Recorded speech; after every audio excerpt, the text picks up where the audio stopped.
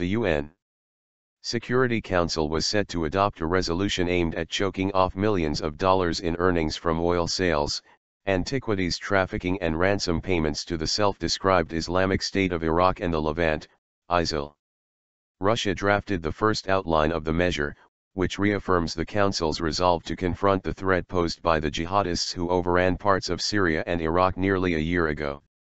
The resolution calls for sanctions against individuals and entities that trade in oil with ISIL and al-Qaeda affiliates such as the al-Nusra Front in Syria.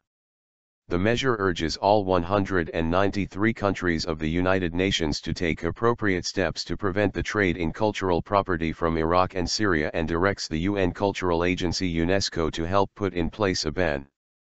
It also reminds governments worldwide that they must prevent terrorists from benefiting directly or indirectly from ransom payments or political concessions to secure the release of hostages.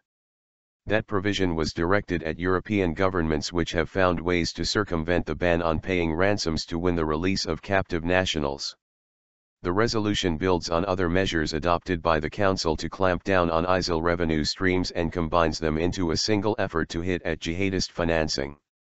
Drafted under Chapter 7 of the UN Charter, the resolution can be enforced through sanctions or use of force, even though it does not authorize military force. Iraq's ambassador to the United Nations, Mohammed Ali al-Hakim, said the fall of Mosul to ISIL fighters last year had generated a revenue boon for the Islamists from the looting of art and archaeological treasures.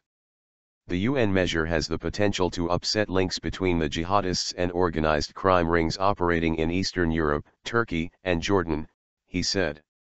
The Iraqi envoy said the resolution spells out measures to combat ISIL financing on several fronts and obliges all countries to report on the measures they are taking within 120 days. A report by the U.N.'s Al-Qaeda monitoring team released in November estimated that the jihadists earn $850,000 to $1.65 million per day from oil sales. U.S. officials however now say that oil is no longer the main source of revenue for ISIL.